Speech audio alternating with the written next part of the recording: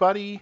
In tonight's Omar Vision tutorial, I'm going to go over how to get a jumping animation in my game character. So for example, here I have my game character, and when I press play, I have already the moving animations for running when this game starts up.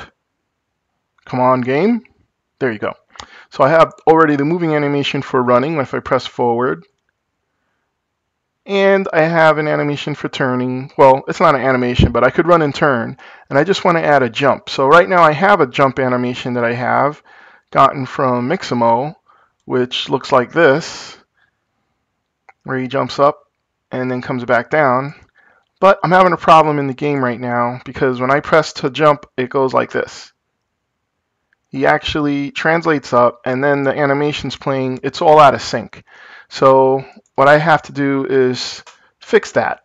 So what I'm going to do to fix it, this is the jumping animation right here inside of Unity, and I have it displaying over here on the side so we can see it over here too, and we could see the frames playing and like the different positions of things. So what I'm going to do is I'm going to split this animation into two parts. One's for the jumping up and one's for the coming down. So I'm just going to select this animation file, and then I'm going to press Control D to duplicate it. So now I have two of them. Then I'm going to rename this one Jump Up. Okay.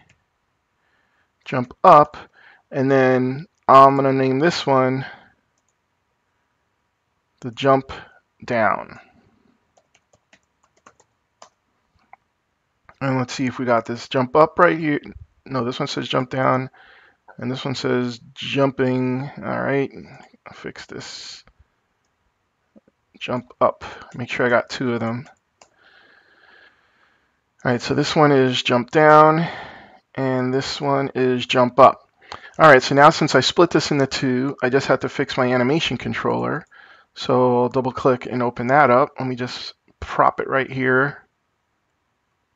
And I'm running out of screen space. Let me just make this full screen. So here I could see that by default he's idle animation, and then when I press the key he goes to running and not running. So here's where I want to change things with the jumping. I have two jumps. I have a jump up, which will be the animation that's going to play when I press the jump key. So I'll make a transition to it. And then from there he's going to do a jump down animation at the right time, though, not always. What I want to have it do is when I press the jump key, he's going to jump up. So that means right here I could add the here a condition. I have the jump trigger, so I'm going to add the condition for jump to true. Well, when I press the jump trigger, he's going to jump up. And this animation should stay there, and this one should happen on a trigger of land. So let me make a new variable called land, and then on this one I'm going to put when he lands to actually play this one. So this is up and this is down, and then from there it could just go back to wherever it was. All right, so let's test out the animation part to see if it works. Let me press play, and then I could kind of control the animations that play with the variables here in the editor window. And I know when he plays, yeah, because he goes to that mode there. All right, so for example, I could put him in running mode. Running mode, please. Why isn't that happening? How about if I say jump? Okay, jump up, it just plays the whole animation, and jump down, it plays the whole animation. So now what I want to do is I want to make the jump up animation just play the first half, and the jump down play the second half. So I select the jump up, and let's just go through the frames here, seeing where the jump up is going to end. So he goes up, and I think right about there is going to be where this animation ends.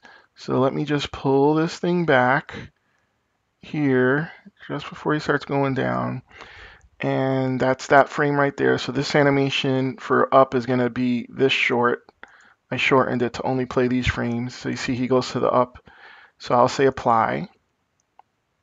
And then for the down animation, let me select down. I'll have it start from where he starts coming down after the up. So here he's going up. And this is about where he starts going down.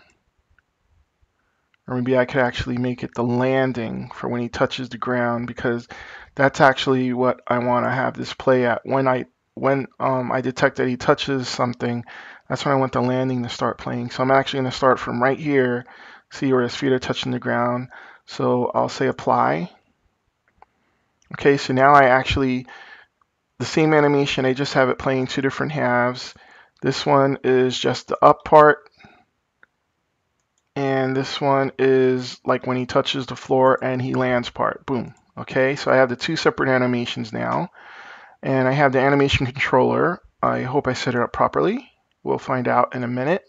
So now I'm going to go to the script for my low poly guy, which is here in my assets folder. Double click and open up the script. So let's see what we have in the script. It's very short. Here I get a pointer to the animation controller. Here I get a pointer to rigid body. This is for moving around. It's either using the up arrow and I move with the run animation, or I'm not using the up arrow and I turn off the run animation. Here's turning, which doesn't have an animation to play. It just rotates my character. And then over here, this is the jump. So here I go. I press the space bar and I have to start the jump trigger to start the jump animation. So that animation was, again, that's this one right here, this jump trigger. And hey guys, you could turn off now. Sorry. So I'll set the jump trigger, and I won't do this yet. I won't actually do the up. What I'm going to do is I'm going to set the jump trigger. Then I want to have a variable to say is jumping. So I'm going to make a private bool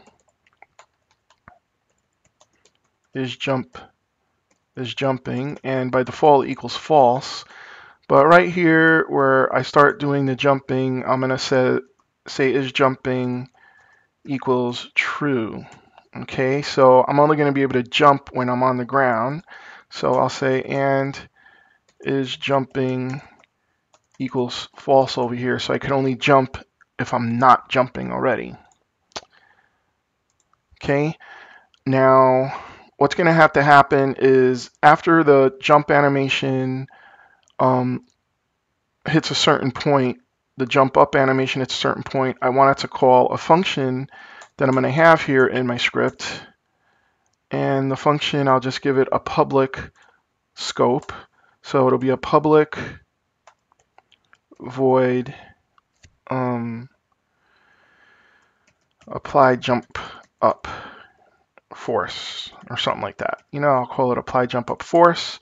And what this will do is this will actually move the jump into the up direction. Hi Grace, what's up? Sorry, my daughter, she just walked in the room. All right, so add relative force. So the thing is, who's going to call apply jump up force? That's going to be an event on the actual animation, which you'll see here. I could add events. So scroll, scroll, scroll. Come on, process the script. Why is things going so slow for me? Jeez Louise, it's still processing. All right, so here I go to low poly guy. This is the up animation, and let's see what they have here. They have events that I could add. So I could add an event at any of the frames here. So let's see which frame I want to actually add something to. He squats down. Let me do it over here. It's just pressing play. Yeah, here we go. We could scrub. He squats down and then pushes up. Right there, I'm going to add the jump force. So this is right here at this frame. I'm going to add an event. And I'll call this Philippe. jump force. Oh wait, and actually I have to call it the function that I made inside the script. I have to call it, what did I just name this thing? Apply jump up force. Okay, so apply jump up force. And then I have to point it to the object that actually has the function call in it. And I'm not sure, how do I do that? Do I just drag this here? No, it doesn't know what that is, but let me see if I drag the script on it. Bye, Grace. I dragged the script on it. So it's going to use the low poly guy script. It's going to call apply jump up force. So let's apply that change. And then here, yeah, okay. So now this stuff should start working for the jumping up. Let's cross our fingers and try it. Press play. So I'm going to press the jump button. And that works. Now here's the part where he's touching the ground to come down. That's when I want to play the land animation. So what I will do is go back into the script, and I can add an event handler for on collision enter with the ground. So I'm going to say private. I'm going to add void on collision enter. This is one of the monobehavior events, since my script is derived off of monobehavior, which interacts with Unity. On collision enter. I lost the IntelliSense. On collision enter. There we go. What I'll make sure, well, I guess if I touch anything, it's time to land. So on collision enter, I am going to see if I'm jumping. So if is jumping equals true, and I'll have to start my landing actions. So first is jumping is going to equal false again, so I could jump again.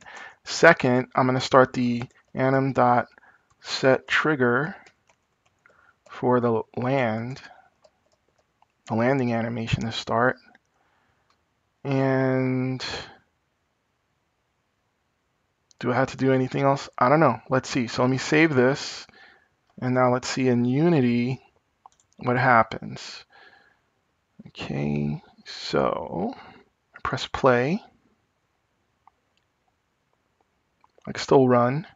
And if I jump up, and I land, it took a while there. It took a while. Why did it pause? I'm not sure. Let's see if I could show the animator here so I could see little bars for the animations and get a clue to what's going on. Actually, let me save my space. I'll just keep it down here, but leave this one focused. So let me get a clue to what's going on here. So I jump up, and why isn't it doing the little blue lines? Let's see. Jump up, and down. And why does it take a while for the down? This is what I have to figure out. I think it has something to do with the animation controller. So this here, these are the transitions. Let me set your transition from jumping up to jumping down. Now I know in the code it's going to call it right away, but something's holding it up. It must be this has exit time as check. Let me check that off. That way, immediately when I call the trigger, it will play the next animation. So let's see what happens now. I'm going to press play. I could run, I could jump up, and when I come down, there, that's good. And then I could run again. So there you go. To sum it up, what we did was we split the animation for jumping that I got from Mixamo. It was one animation that went up and down. I split it into two halves. In the first animation, I just took the squatting down part, getting ready to jump. This was the first animation. I just took the first half, right? And then I figured out what frame it was I want to go to, and I dragged it to stop at that frame right here. Then in the second animation, the coming down, I scrubbed it till the place where I said he's just about touching the ground, so I moved it there, and then I let it play to the end. With those two different animations, then in my script, I said that when I press the space bar, immediately play the jump animation.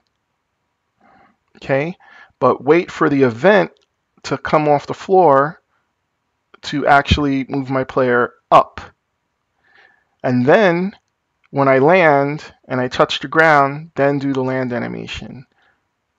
So adding an event to call apply jump force, add an event to my jump up animation. And the event here in the event section, you could see a little tag here where I added the event. And I figured out where to add the tag. I just used the scrubber here till I got to the frame where I said, okay, this is where I want the up force to apply. And then I clicked this little button here to add the event. And as a matter of fact, I could see the event here. I typed in the name of the function from my script, apply jump up force. And then I gave it the pointer to the script where that function was. And it looks like I can pass parameters here if I wanted to, but I didn't use any. I just needed to call the thing. So there you go. That's how I did the jump up thing. 15 minutes on the video. Let's see if he goes up here. Okay. Cool. Later.